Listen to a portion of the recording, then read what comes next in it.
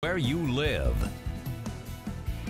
Here around Greater Lafayette, we have been dealing with mostly cloudy skies and overcast skies at times, and we have temperatures in the mid-70s at this hour. It's 76 degrees, winds out of the south-southwest at 5 miles per hour. It's 77 to our north in Winnemac, a couple degrees warmer because they're seeing peaks of sunshine versus the southern half of the viewing area that's seeing overcast skies. It's 76 in Crawfordsville and 75 degrees around Williamsport. Looking at our satellite and radar, you can see the cloud cover in the southeastern half of the viewing area.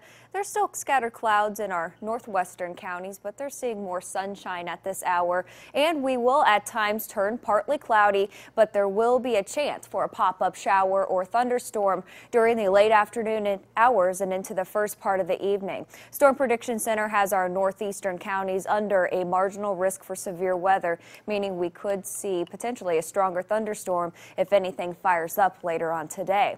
And then temperatures are also on the rise. We are tracking highs in the lower to mid 80s for today, seasonable for this time of year, and then we'll have highs in the upper 80s by the second half of the work week. Through the afternoon, 83 degrees around 4 o'clock, and then 84 at 6 p.m. Chance for isolated showers and thunderstorms later on today, and then winds are out of the southwest between 0 to 5 miles per hour through the afternoon, staying on the lighter side.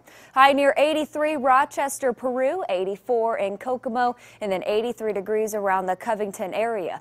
And we'll start up our futurecast for today at noon, mainly dealing with mostly cloudy skies through the afternoon. After 3 o'clock, that's when we will see that chance for a pop-up rain shower and potentially a thunderstorm lasting through the evening hours and even into the overnight period. After midnight, we'll be left with partly cloudy skies, and then temperatures are going to fall into the mid to upper 60s. 68 degrees for Lone Lafayette, dropping near 67 degrees in Delphi.